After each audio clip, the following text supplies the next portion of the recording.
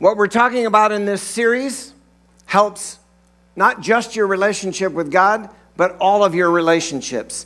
It's the sort of stuff that will improve, if you take it to heart and apply it to your lives, it'll improve any relationship, including your relationship with God.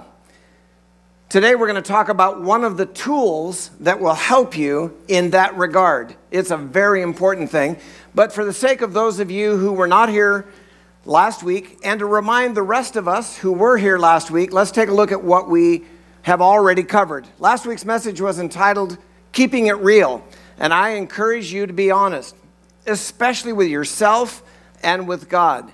Just if God's on the hook in your life, if you're holding him accountable, if he somehow in your mind is responsible, he's to blame, and you have him on the hook, so to speak, be honest. Tell him that that's how it is, that's how you feel. And then invite him to help you with that, to help you not only be honest, but get unstuck from that place you are at emotionally and spiritually where God's on the hook, and because of that, there's some distance there, and it's keeping you from developing or pursuing that relationship. It's keeping that relationship from getting any better.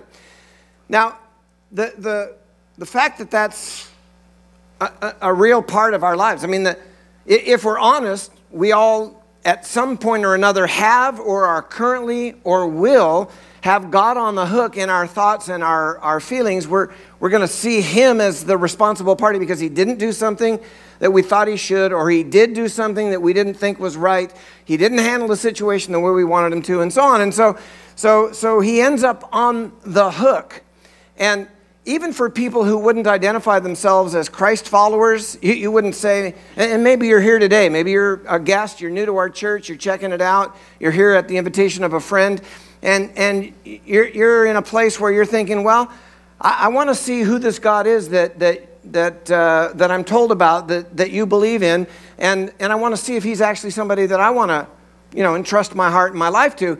And often a sticking point for people who are in that place, maybe for you it's currently true, is that, well, if God's so good, if he's as good as people tell me he is, then why doesn't he do something about, and then there's a number of things that go in that blank, about the suffering in the world, or about poverty, or why doesn't he do something about, and there are a number of things that even if you don't have much faith or any faith at all, if you're entertaining the idea of a God in heaven, then this is the snag you run into. The same faith, even if it's very minuscule, that believes God could, also believes that God should. Like, well, if there is a good God in heaven, if he loves us, then he should do X, Y, or Z. And when we come to Christ and actually have a personal relationship with him, the more we learn and are convinced that he can, the more we're convinced that he should. And so this doesn't get better as our relationship with Christ improves. Sometimes it gets worse. We're more likely, the more we know he's capable of, the more likely we are to put him on the hook. And I left you with this question last week. God, the thing I have you on the hook for is what? And you fill in the blank here. I had somebody talk to me after last week, and they said, as we went through last week's message, she was telling me, she said, I didn't think I had God on the hook for anything until you got to this point. And then when I looked at that, I realized, oh, I do. And it was a very emotional thing because in their mind, it compartmentalized. It's like, yeah, well, I don't have God on the hook for this thing over here, but in fact, I really do. And the realization came in that moment. And that's what I've been praying for, is for us to get honest with ourselves, get honest with God. If God's on the hook, then let's just acknowledge that, admit that, and ask him for his help. Let's be honest and ask for help. And that was your takeaway last week. All right, today we're going to talk about this tool that will help all your relationships, and it involves this dynamic, the blame game. The blame game is not anything new. It started in the garden. God created Adam and Eve, put them in a perfect environment. They had a perfect relationship with each other and with God. All was paradise. All was awesome. Until they disobeyed and ate the fruit of the tree of the knowledge of good and evil. And after they had done that, they were ashamed, they were hiding. Their disobedience was sin, and it introduced death into the human experience.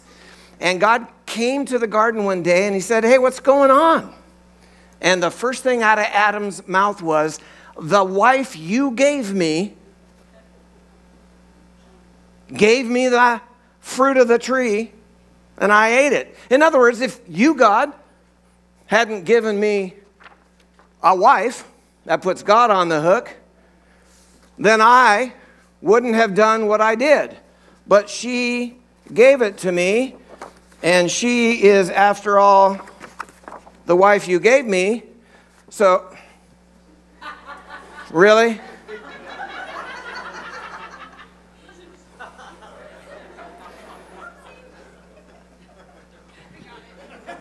I don't suppose it would help any that I actually previewed these.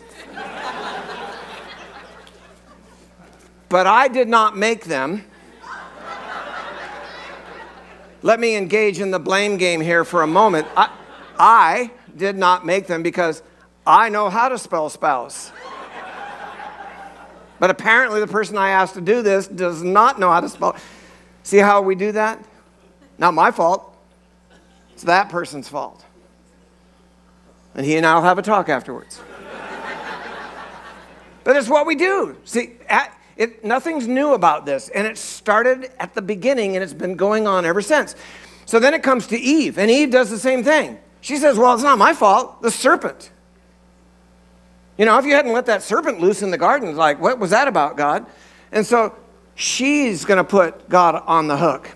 And so it has been all the way down the road. Now, if you don't get anything else out of today's service other than the correct way to spell spouse, I'd like you to get this idea. Beware of the blame game.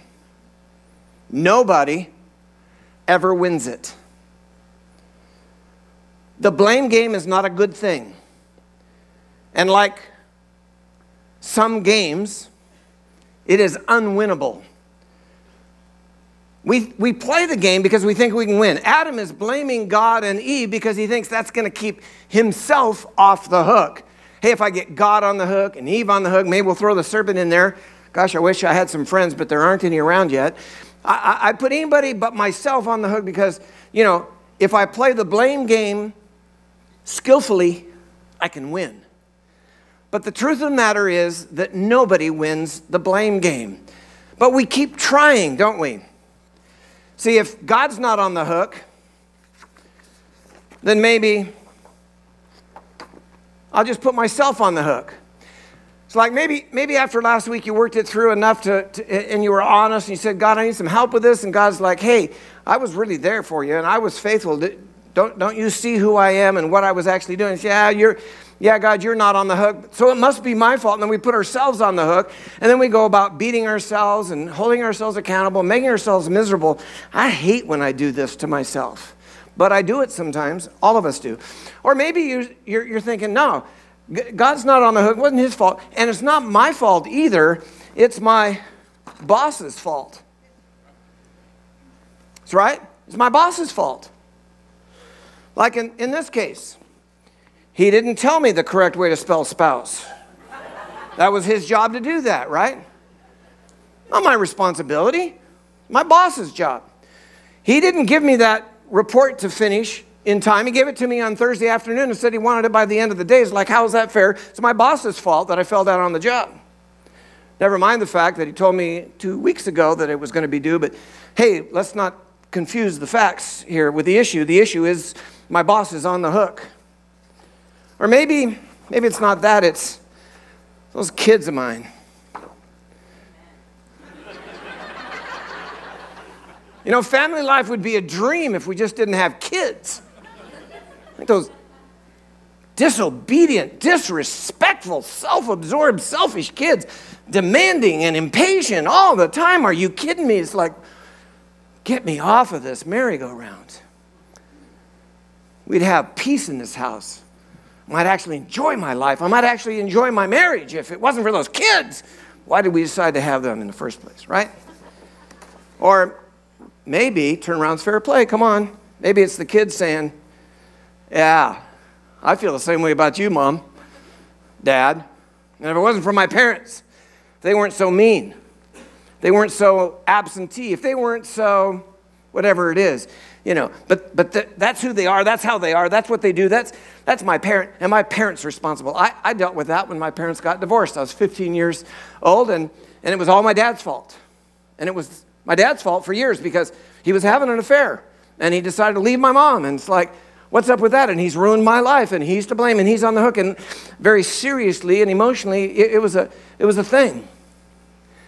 And then as I got older, I managed to get my dad off the hook, and then I started putting my mom on the hook. Well, she'd been a better wife and a better this, and and I went down that road for a little while. And all the while, behind all of that, I had God on the hook, right? Maybe you're relating to one of the examples that I'm giving, but maybe it's something else. Maybe it's a club you're a part of, or some neighbors you have, or maybe it's a situation at work that involves a whole group that you're a part of and you're tasked with certain responsibilities, or maybe it's your in-laws. Do we need to even go there? I mean, like, in-laws, you know what I'm saying? Extended families, like, or maybe it's a blended family, and that makes the in-laws dynamic even more complicated. Whoever it is that you're thinking of, if somehow in your mind and heart you're thinking they're to blame, they're the ones that caused this, if only they hadn't done what they did or did do what they should have done but didn't do, or if only they hadn't said what they said, if they'd only handled it different, and we've got them on the hook. Beware of the blame game. Nobody ever wins the blame game. And here's why. Because blaming creates distance in the relationship. Acceptance creates intimacy or closeness. So you can play the blame game and create distance between you and God, you and yourself, you and your spouse, or whoever it is that you've got on the hook. You can create distance, or you can accept the person, accept what has happened.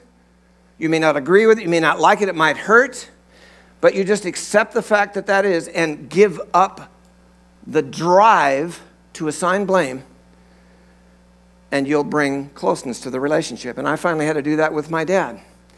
I finally had to do that with a lot of people that I've had relationship with over the years, as I've discovered that the blame game is an unwinnable game. So now I want to have you take a couple of minutes and listen to a presentation by Brené Brown.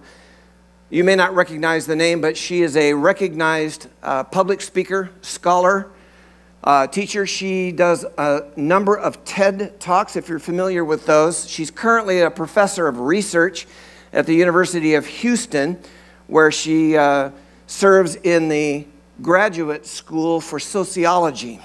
So she knows her stuff, and she knows it so well that she's able to reduce it down to an understandable level where we can grab a handle. And she's doing, in what you're about to watch, exactly what we talked about last week. She's keeping it real.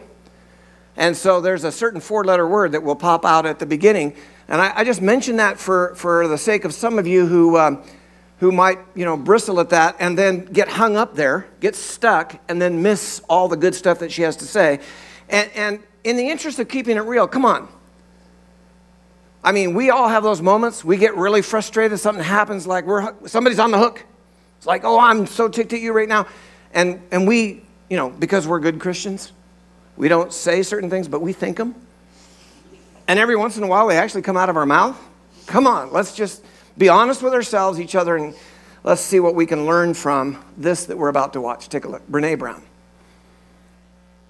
How many of you are blamers? How many of you, when something goes wrong, the first thing you want to know is whose fault it is? Hi, my name is Brené. I am a blamer. Let me just tell you this quick story. So this is a couple years ago when I first realized the magnitude to which I blame. I'm in my house. I have on white slacks and a pink sweater set, and I'm drinking a cup of coffee in my kitchen. It's a full cup of coffee. I drop it on the tile floor. It goes into a million pieces, splashes up all over me. And a millisecond after it hit the floor, right out of my mouth is this: "Damn you, Steve." Who is my husband? Because let me tell you how fast this works for me. So Steve plays water polo with a group of friends. And the night before, he went to go play water polo. And I said, hey, make sure you come back at 10, because I can never fall asleep until you're home. And he got back like at 10:30. And so I went to bed a little bit later than I thought. Ergo, my second cup of coffee that I probably would not be having had he come home when we discussed. Therefore, and so the rest of that story is I'm cleaning up the kitchen. Steve calls, caller ID. I'm like, hey. He's like, hey, what's going on, babe? What's going on? So I'll tell you exactly what's going on. I'm cleaning up the coffee that spilled all, like dial tone. Because he knows. How many of you go to that place when something bad happens, the first thing you want to know is whose fault is it? I'd rather it be my fault than no one's fault. Because why? Why? Because it gives us some semblance of control. But here, if you enjoy blaming, this is where you should stick your fingers in your ear and do the na thing, because I'm getting ready to ruin it for you. Because here's what we know from the research. Blame is simply the discharging of discomfort and pain. It has an inverse relationship with accountability. Accountability, by definition, is a vulnerable process. It means me calling you and saying, hey, my feelings were really hurt about this, and talking. It's not blaming. Blaming is simply a way that we discharge anger. People who blame a lot seldom have the tenacity and grit to actually hold people accountable, because we expend all of our energy raging for 15 seconds and figuring out whose fault something is. And blaming is very corrosive in relationships, and it's one of the reasons we miss our opportunities for empathy. Because when something happens and we're hearing a story, we're not really listening. We're in the place where I was, making the connections as quickly as we can about whose fault something was. Very helpful and very insightful. And hey, if I'm honest with myself, I recognize some of my own tendencies and bad habits as she was presenting. The instinct, and that's what it is. It's not necessarily a conscious thought process, but it's an instinct that comes from the original sin, from the fall. It's part of our fallen human nature. The instinct is to blame somebody, anybody but ourselves. And that drive is something we need to be aware of. It's also something we need to be honest about, something we need to ask God to help us with for all the reasons that we've already talked about, and a few more that we're going to discover together as we look to God's Word and see what He has to say about this. We're going to look at a passage in the book of Acts, early in the life of the church, and it has to do with a couple of leaders in the church. Paul and Silas are the individuals. Paul is someone who was an enemy of Christianity. He was a persecutor of believers. He comes to Christ through a dramatic conversion, and Silas is another leader, and they've teamed up together, and they're in the city of Philippi, and they're presenting Jesus, and people are coming to Christ, and miracles are happening, and there's this certain slave girl who she's able to tell people's future. She's a fortune teller, and the Bible says she's able to do that because she's got a spirit, an evil spirit, a demonic spirit that helps her to see things in the future. And so she's telling people's fortunes, and as a result, because she's a slave girl, she doesn't keep any of the money that's generated by that. Her owners are. And she's following Paul and Silas around saying, hey, listen to these guys are good, and just really drawing a lot of attention to herself. She's actually saying the right thing, the truth. These guys are here to tell you about how to get saved. You know, listen to these guys. And it was just very annoying. And the scripture tells us this went on for days, to the point where finally Paul had had enough, and he turned around and he cast the demon out of her. Result? She couldn't tell the future anymore. And her masters were furious because now their income sources dried up. So Paul and Silas are now the enemy. And so they got the crowd stirred up and some people to accuse them. And they dragged them in to the authorities. And they end up being... Well, let's read and see what God's word says about what happened. It says in verse 22, Acts chapter 16, the crowd joined in the attack against Paul and Silas, and the magistrates, so these are the authorities, ordered them to be stripped and beaten with rods. Now, do you think, perhaps if you're Silas, you're thinking, this is all your fault, Paul? Couldn't you have just left her alone? You cast the demon out of her and you started this whole... Really, Paul? Really? We endured her for days. Did you have to do that? You know, I don't think that actually crossed his mind, but it would have crossed my mind, I think, if I was with Paul. The crowd joined in the attack. They were stripped and beaten with rods. After they had been severely flogged, they were thrown into prison, and the jailer was ordered to guard them carefully. When he received these orders, he put them in the inner cell, made sure that it was extra hard to escape if they tried, and then fastened their feet in the stocks. So, those are clamps that go over the ankles, so even if you get yourself untied or whatever, you're not going to be able to walk, you're not going to be able to go anywhere. They were stuck in the inner cell, in prison, for nothing more than preaching Jesus, and in particular, casting a demon out of a fortune teller slave girl. Now, in that moment, I can well imagine the temptation was there. I certainly would feel it, to blame the owners of the slave, for Paul and Silas to be tempted to blame each other. It's like, really? You had to do this, and that back and forth. Or to blame the magistrates for exercising their authority unfairly and unjustly. And ultimately, because this is always lurking behind the scenes, this is always the undercurrent, the backdrop that's there, ultimately to blame God. God, you could have prevented this from happening. Come on, God, after all, we were serving you, doing your work. We were presenting the truth about your son, Jesus. And you saw this coming, and you could have prevented it. It's like, where were you when we needed you? It's that feeling that we sometimes have when we put God on the hook. It's like, where was he? God, you let me down. I was counting on you. This is not supposed to work out like this, right? So they're in the jail for hours, feet in the stocks. And it says, about midnight, Paul and Silas were blaming each other. No, actually, it doesn't say that. It says, about midnight, Paul and Silas were praying and singing. Are you kidding me? Singing hymns to God. And the prisoners were listening to them. Suddenly, there was such a violent earthquake that the foundations of the prison were shaken. I just love this when God comes through in a great big way. At once, all the prison doors flew open and everyone's chains came loose. So their chains that bound them came loose. The stocks were released from their feet, ankles. And it says the jailer woke up, and when he saw the prison doors open, he drew his sword and was about to kill some of the prisoners. No, he was about to kill himself because he thought the prisoners had escaped. But Paul shouted, "Don't harm yourself. We are all here." And the reason that he was about to do that is because that's how it worked in the Roman system of things. If a guard was charged with the responsibility of making sure that prisoners stayed imprisoned, if they escaped on that guard's watch, that guard was put to death, and he'd rather kill himself than be put to death by his higher-ups. But Paul says, don't do that. I know what you're about to do, and I understand why. Don't do that. We're all here. Even though the doors are open, we're not planning to escape. There's something else going on here. The jailer called for lights, rushed in, and fell trembling before Paul and Silas.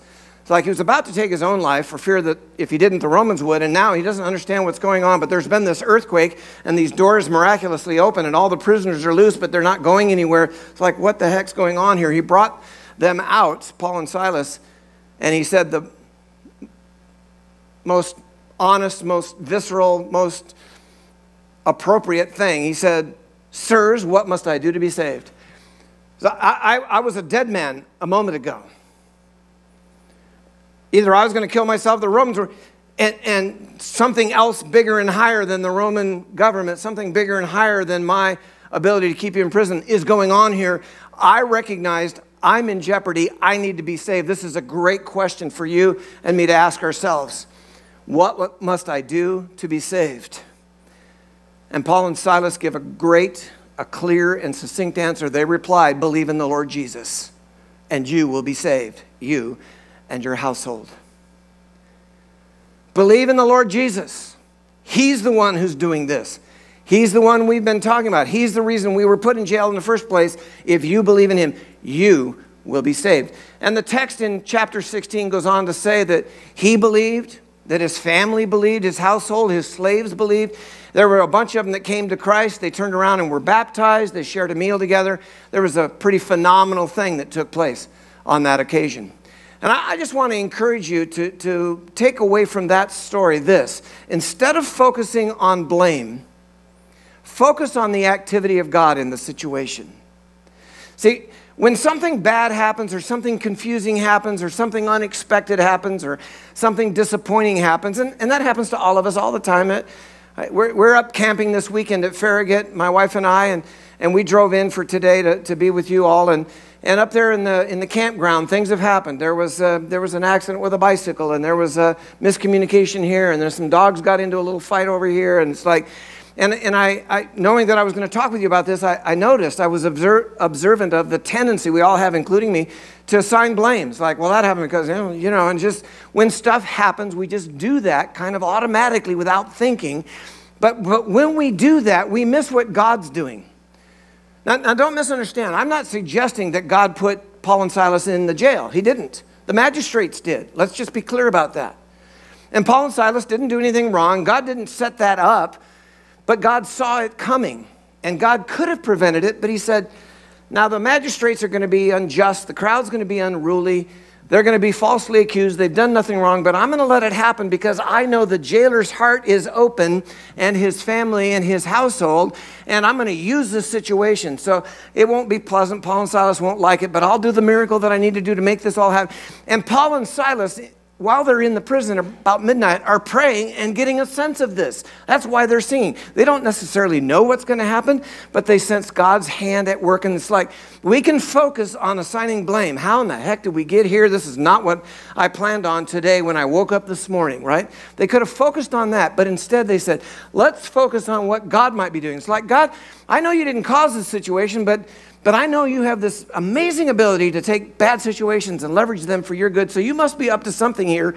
And I'd like to know what it is because I want to cooperate with it. And so as they're praying and singing and praising God, God's like, all right, wait for it, wait for it. Boom, big earthquake, miracle happens. And the jailer comes in and is like, all right, I get it, God. And they present Christ and all these people come to Christ. And eternities are changed. The jailer's going to heaven, not hell now, because Paul and Silas were willing to focus on the activity of God in the situation rather than on the blame game. And they would have perhaps missed out entirely had they done the opposite. Let me put it to you another way. What is God doing? Here's a great question to ask yourself. When something disillusioning happens and you're tempted to put God or somebody else on the hook, what is God doing that he wants me to participate in? Now, again, not saying God's causing the situation. More often than not, he has nothing to do with causing the situation. Once in a while he does, but most of the time he doesn't. Usually situations happen just because people make choices or the enemy of our soul is involved or our fallen human nature gets in the way or whatever it is. But when the situation unfolds, God's like, I can use this. I can do something with this. I've got an idea here. And then God masterfully and wonderfully decides that he's going to leverage it for good. Romans 8 says that God is able to take those things that are negative and bad. He causes all things, including the really worst of things, to work together for good for those that love him and are called according to his purpose. And those last two caveats are very important. Those that are focusing on him and what he's actually up to. And so we get to a place where hopefully we're able to say to God, God, I don't enjoy this. This is not what I signed up for. This is not a good thing. I'm not happy about this, but I know you're not on the hook, and I'm not going to put anybody else on the hook. What I'm going to do instead, what I'm going to do is I'm going to give you the opportunity to show me how you're using this situation and allow me the privilege of participating in what you're doing and see something amazing happen. You see, God comes through sometimes, just not in the way we want him to. Isaiah 55 says this. It says, God's ways are above our ways, and his thoughts are above our thoughts. How much above? Isaiah 55 says, as far above our ways and thoughts as the heavens are above the earth. Like how many light years away are some of the galaxies and stars we see in the night sky? That's how far above our puny, preconceived idea, our pea-brain ideas of how God should work. God's just saying, you just don't have the ability to comprehend what I'm up to most of the time, because my ways are as high above yours. My thoughts, my approach is so much higher than yours. You just need to trust me. And I'll show you the things that you need to do. And that's what Paul and Silas are doing at midnight in that prison. And I just love it, because then God, who saw all this and orchestrated the response of the jailer, God just came through in an amazing and powerful way. I'm going to take a few moments and look at one final passage in the New Testament, because, in part because of something Brene Brown showed us in that short animated presentation. She said that the blame game is the discharging of discomfort and pain. That was a pretty graphic little animation that we watched, but it was so helpful. I'm uncomfortable. I'm feeling pain, and the only thing I know to do, my instinct, my default MO, is to discharge that by assigning blame.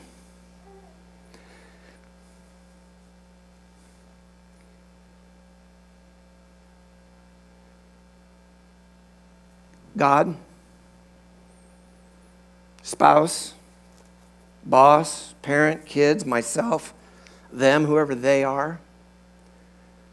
And God says there's a better way, a healthier way to discharge that discomfort and pain. Here's what he says in Ephesians chapter 4, verse 26.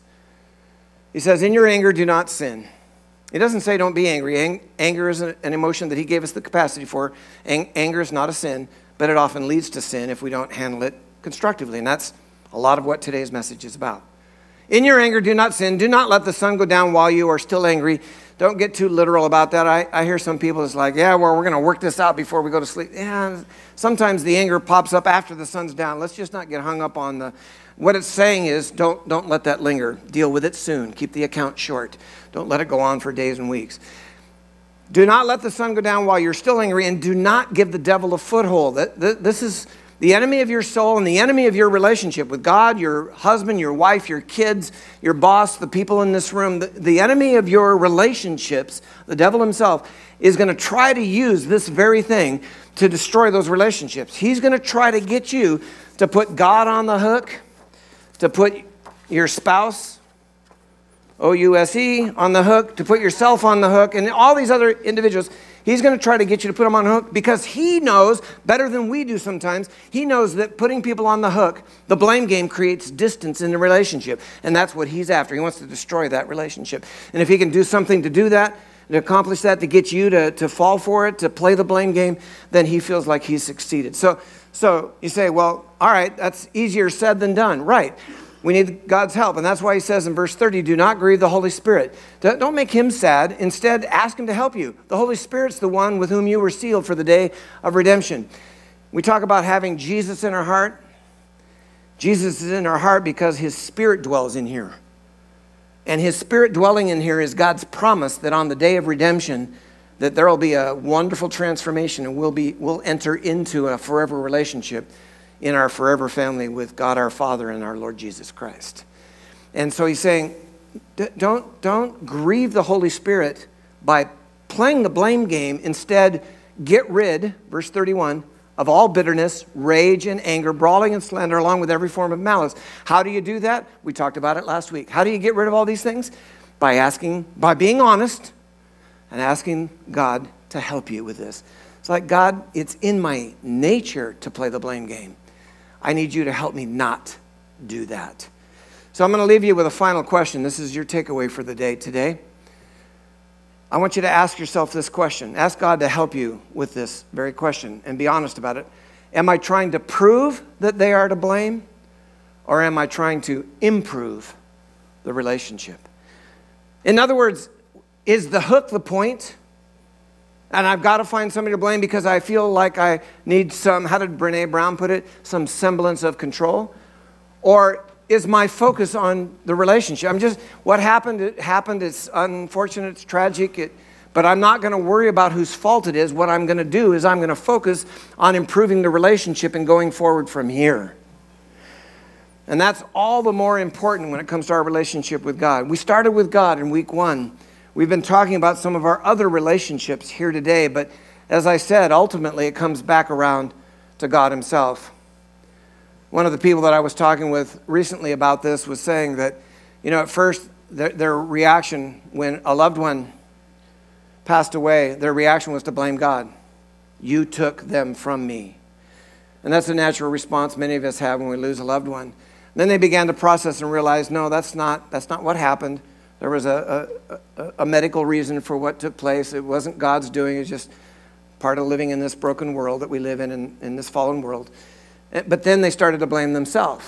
And then they blame their partner, their spouse, and back and forth with all of that. And then they realized, no, there was nothing they could do. It's one of those things that happened. And then it came back around to God again. It's like, but God, even though it wasn't your fault, you didn't cause it. It wasn't our fault. We couldn't do anything to prevent it. It wasn't my partner's fault. They couldn't either. But it was your fault because you didn't tell us. You didn't let us in. You didn't warn us ahead of time. You didn't get our attention and say, hey, maybe you could do something to prevent this. Like, why didn't you do that? That'd be Paul and Silas. Why didn't you warn us that if we cast the demon out of that slave girl, this all would happen? It's like, and we hold God accountable. And I just want us today to embrace the fact that there is a God in heaven. He's the one and only true God, the one we worshiped earlier, the one I've been talking about, who is the God who is faithful, whose ways are higher than our ways, whose thoughts are higher than our thoughts, and who's often up to something that we sometimes are oblivious to because we're playing the blame game.